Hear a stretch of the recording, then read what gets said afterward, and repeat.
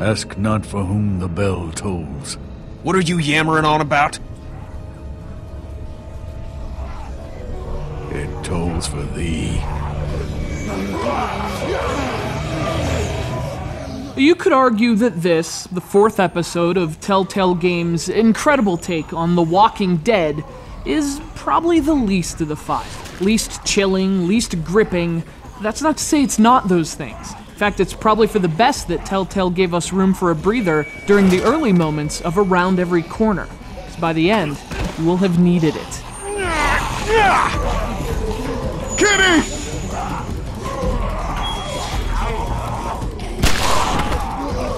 Little too close, don't you think? Now, I'm a pretty emotional guy by nature, so it could just be me, but I don't think it is. This game's had me enthralled since the first episode. It's remarkable how attached you become to its characters, but one of the defining traits of episode 4 is that those people are dead, at least for the most part. You might think that would weaken its emotional weight, but when it hits you, it hits harder than any episode prior. But if you're new to the game, The Walking Dead is a 5-part episodic adventure game, obviously based on The Walking Dead. An unexplained zombie outbreak has suddenly and seemingly turned the entire world into a post-apocalyptic nightmare. It's about surviving the undead, of course, but that title, The Walking Dead, is actually a description of the survivors as much as the zombies. And 4 episodes in, that's as clear as ever. What the?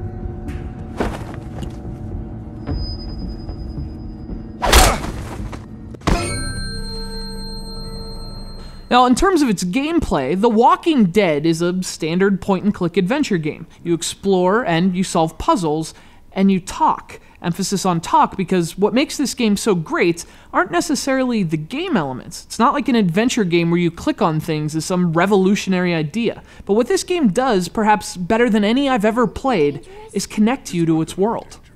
And as a result, you genuinely care. Every decision you encounter sets a million different things running through your head. You're conflicted. You're never certain about anything. And since your responses are on a time limit, you really feel the pressure to make a decision and make it fast, even if it's not a comfortable decision.